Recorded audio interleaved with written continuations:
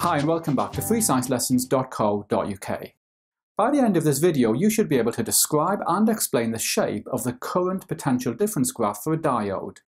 You should then be able to describe what's meant by a light-emitting diode and explain why they're useful.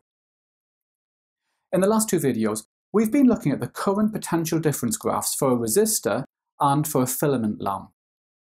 Remember that the current through a resistor is directly proportional to the potential difference, as long as the temperature is constant. However, the current through a filament lamp is not directly proportional to the potential difference, and that's because the filament gets hot, so the resistance increases. Now in this video, we're going to look at two other components. These are called a diode and a light-emitting diode, which is also called an LED. So here's a symbol for a diode, and you need to learn this.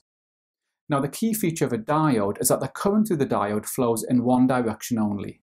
That's because the diode has a very high resistance in the reverse direction. I'm showing you a diode in a circuit here.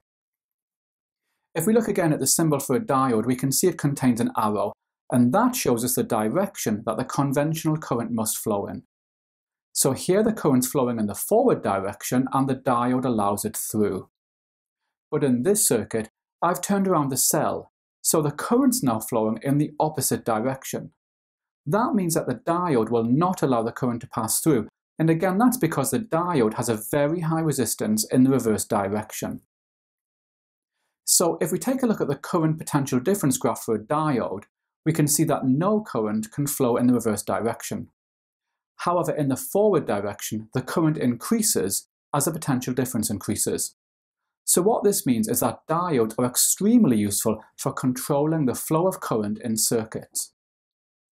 Now, another component that's extremely useful is a light-emitting diode, or LED. So let's look at this now. You'll almost certainly have loads of LEDs in your home. We find them in almost every electronic gadget, for example in the flash on a camera, in LED light bulbs, and in LED televisions. Here's a symbol for an LED. You'll notice that it's the same as the symbol for a diode, but it has arrows coming off. Now an LED is just like a normal diode. It only allows current to flow in the forward direction. However, unlike a normal diode, an LED gives off light when a current flows through. LEDs are an extremely energy efficient source of light, which is why they're so useful and why we find them in so many appliances. Remember, you'll find plenty of questions on diodes and LEDs in my revision workbook, and you can get that by clicking on the link above. Okay, so hopefully now you should be able to describe and explain the shape of the current potential difference graph for a diode.